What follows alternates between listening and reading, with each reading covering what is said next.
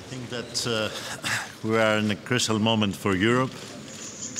At least we have to take decisions for our common future. We need a reformed Eurozone. We need a strong and binding social pillar.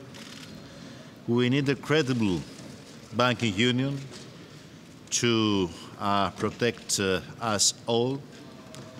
And of course, especially nowadays, with the difficult geopolitical developments all around, we need European Union to be strong international and regional player.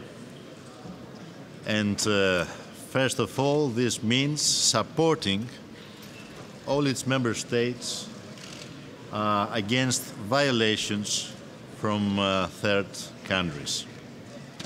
I suppose that today we will discuss Turkey and Salisbury cases. I think that we need to use all diplomatic tools that we have at our disposal. Are you in favor of a stronger formulation in the Salisbury case? Are you in favor of a stronger condemnation? Greece was opposing it the last time.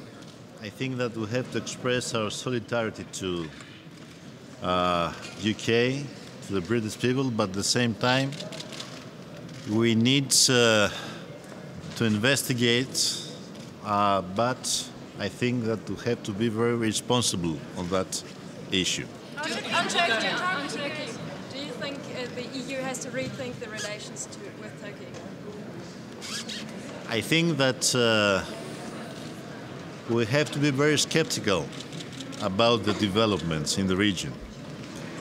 But I think we have to be very straight to the Turkish side for their obligations, especially their obligation to respect international law, but at the same time to keep open the doors of dialogue. Thank you very much.